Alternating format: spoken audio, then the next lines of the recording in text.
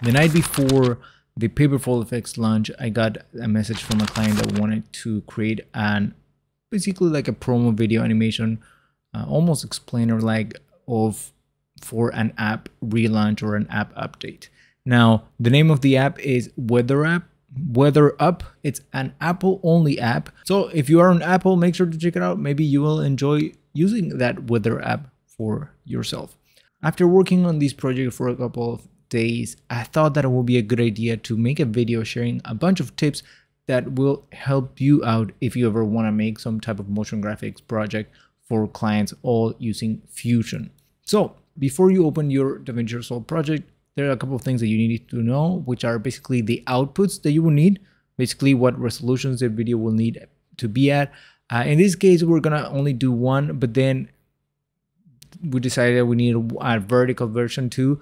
And luckily we didn't have to, like, it was just a matter of resizing a couple of things. It was nothing too complicated, but you want to make sure to know that right before you start, just in case there is like a huge difference on what you're gonna be showing in vertical and then also in the normal horizontal resolution. Also, if you're gonna do something like an UI animation, this is basically like UI animation, right? It's not like there's no characters or random shapes, not abstract motion graphics and stuff like that. So if you're gonna do that, you have to take into account that you might be provided with the assets, or maybe they share a Figma project with you. So you wanna make sure to have like access to high quality PNGs and then also SVGs. Now, the reason why you're probably not gonna be able to use SVGs for everything unless you have like a super powerful computer, because SVGs bring a ton of nodes. As you can see here, these are all just PNGs actually. This is not using SVGs, right? So it does look a little bit crazy already. Imagine if you had SVGs for all these different shades and stuff like that. So make sure to get both if you're able to. PNGs, high quality PNGs, and also SVGs, just in case there are some things that might need like extra detail animations. And I will be touching on that in a little bit as well. Now, once you open DaVinci Resolve, now the first thing that I will tell you to do is try to keep all your assets for each scene organized in a different folder or in a different bin inside DaVinci. That way, it's a lot easier for you to find things and then like come back to them and then just like make any changes. If you need to like add or replace something, then you already know where things are. That will save you a ton of time. That's number one. And make sure everything is named, obviously, right? Like this one, for example, everything has like the different like icons has its name. Everything has to be named. That way things are easier to understand. Now, a quick interruption. This video is brought to you by my recently launched PaperFold Fx. If you want to add a PaperFold collage effect to your videos, make sure to go to paperfoldfx.com and check out the plugin that I built. And maybe that is something that will help you out to create some pretty cool collage animations and add them to your projects. Let's continue with the video. Now, before I open that in Fusion, another tip that's going to be really useful for you to know is that if the whole project needs to look like it's just like one smooth, like it's only like a one board and everything is happening in the same place, but you're moving from one place to the other without actual scene cuts, then you probably need to have some sort of like guide of where you're going to cut each scene. And for that, I would recommend that you create some sort of like a separate Fusion composition for each scene. In this case, everything pretty much comes back to this first screen. So like, for example, here I go from this screen, I actually just roll back to this screen again. And that way I can start that next indicator screen or that next screen with that first image, right? So I don't have to create a Fusion composition that contains all the scenes in one of them, because first of all, that's going to be a lot crazier. It's going to make it take a lot more time to render, and it's just going to make this whole thing a lot harder for you to like navigate all. So if you're able to come back to that initial scene, or like have a scene that ends in the same way that the next one starts, that is probably ideal. Now it's going to save you a ton of time, because that way you can just start the next Fusion composition right from that frame basically, or that image, right? So that is basically what I did here. Each scene has, or each major scene has its own composition. That way I don't have to like carry on all the nodes from the previous scene into this one. And that helps to keep things a little bit more organized. All right, let me open this Fusion composition right here. Once you're in Fusion, if you were working with like PNGs, you will drag your PNGs and you will probably have to like loop these. So you have to go here and loop them. That way they're gonna last for the whole time. Now, if you open that individual image like these, it will look a little bit weird. So don't be scared of that. Once you connect these to your main tree, it will probably adjust itself to the proper resolution, as you can see right here. All right, let me delete that. Okay, now after you add something, by default, it's gonna be added as media in. So you wanna also rename each node of everything that you add into your composition. Here, as you can see, days has these days. So I already renamed these. So if there's something wrong with that, I can already go back and fix that exact point right there without having to like guess where it was before. Now, this tip is actually part of something that I wanted to mention later on, but since it already showed up, I'm gonna explain it right now. You see, I was actually not in a vertical timeline, but I had worked on I had opened Fusion on the alternative timeline right here, which was a vertical one. What happens in DaVinci sometimes is that it stays cached by default. So if you render this one, for example, like that, it might render it weird and be all over the place.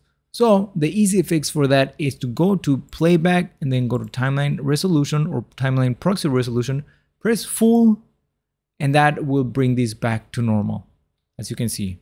Okay, now let's go back to the point that I wanted to make. The next point that I wanted to make is that you don't want to use the same node for all your different animations. In this case, or in this scene, we have these pointer coming in, and then we have the tapping animation. We could just do that whole thing on this same one because it's only the center or the position animation here coming in. But the reason why we're not doing that is because you want to try to keep things as organized as possible. If there is something that you need to change later on, only with the tapping, for example, then having a different transform node with only the tapping animation, it's going to make it a lot easier for you to come back and make any changes that you need to make into that one. And since we have these also named, then it's a lot easier to find, and then you can adjust the spline or the keyframe position or timing a lot more smoothly if these are separated. So if you can try to keep those things separated when you have like an important animation, have one node for one animation and then add another one for that for the next animation. This was actually also important if you already know that your project is going to be needing multiple resolutions, being that a normal horizontal resolution and also a vertical resolution. What you want to do here is when you start a Fusion composition already, and this is probably, I should have mentioned this right at the beginning, is that go to your first background node, go to image, and then deactivate auto resolution.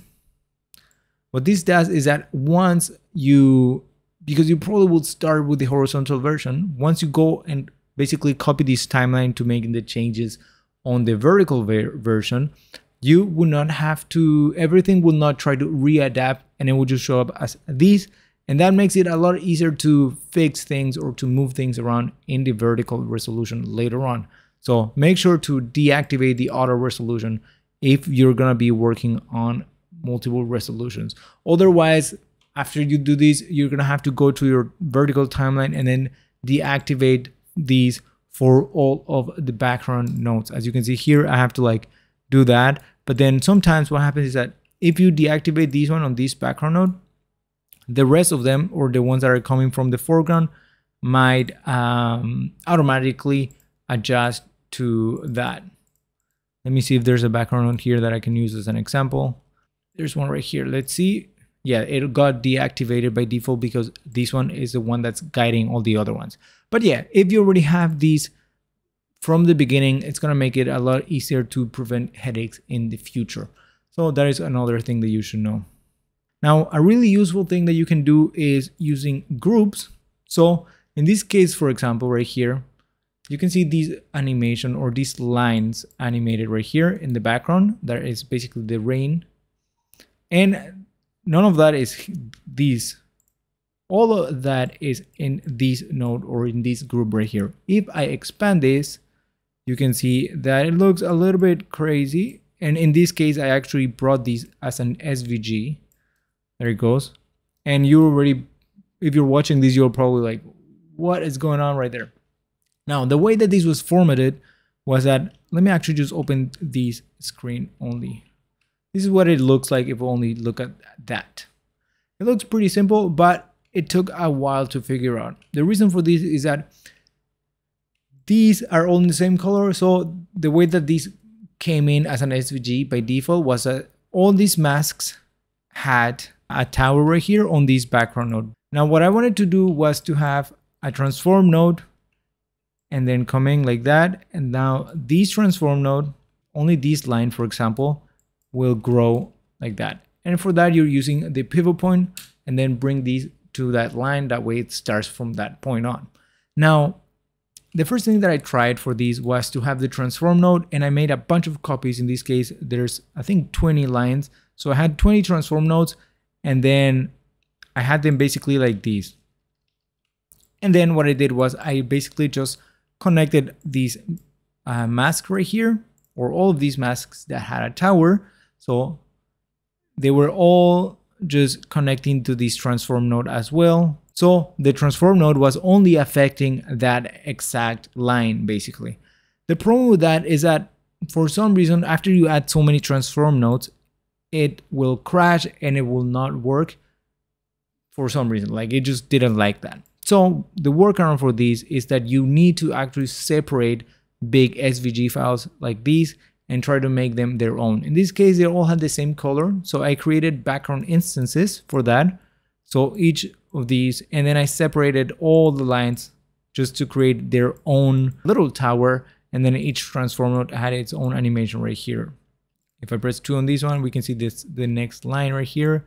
If I press 2 on this one, we can see this other line.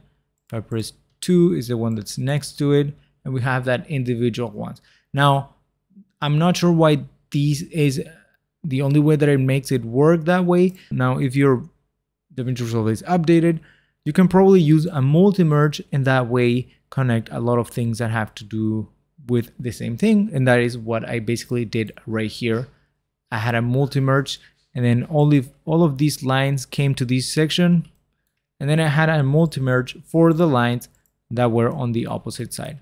So yeah, make sure to use the multi-merge also, because it's a really useful tool to use when you have a lot of things that you want to connect and keep things organized. So yeah, those are, I think, the main tips that I wanted to share with you inside Fusion itself, right? Now, these are a few others that I think would help you out a lot. Okay, now that your project is done, and maybe they say that they also needed sound effects for it or music, what you want to do is basically do a render of your project without the music, and then just deactivate the actual Fusion composition and have that preview video or the video that you rendered up here. And you can also lock all these other timelines right here or the other layers. That way you don't make any changes that you were not really wanting to make. After that is on, then you can see your project without any lag, and that way it's going to make it a lot easier for you to adjust or add sound effects to it, right? Now, regarding sound effects, we have here a bunch of different layers, and to keep things organized, what you would probably want to do is right click on each soundtrack and then add a different color to it. If you want, you can make sure to note yourself, like let's say these orange lines or the orange colors are only going to be swooshes or another type of sound effects. That way you already know where things are exactly.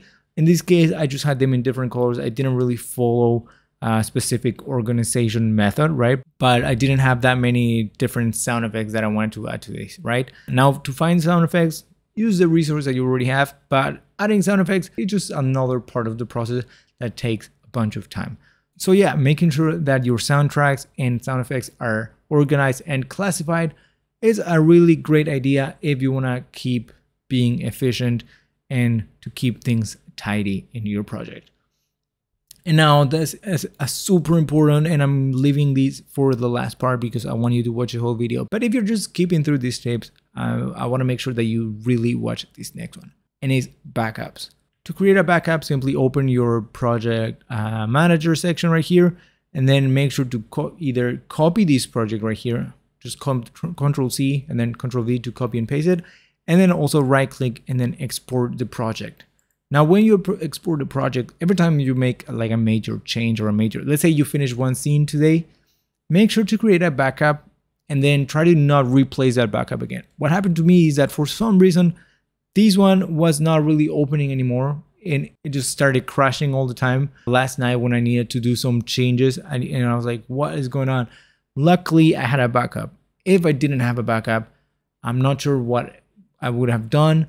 But yeah, now also, after you keep your backups, sometimes things do open. So the next tip or the last tip is basically patience. This morning, this project was not gonna open. What I did was like, okay, I'm just gonna click on it, let it do its thing, and maybe it will open after a while. I went and had lunch, and then when I came back, it was open. So sometimes you just have to let it slowly start up and then open the project by itself. So that is the last tip that I wanted to share with you.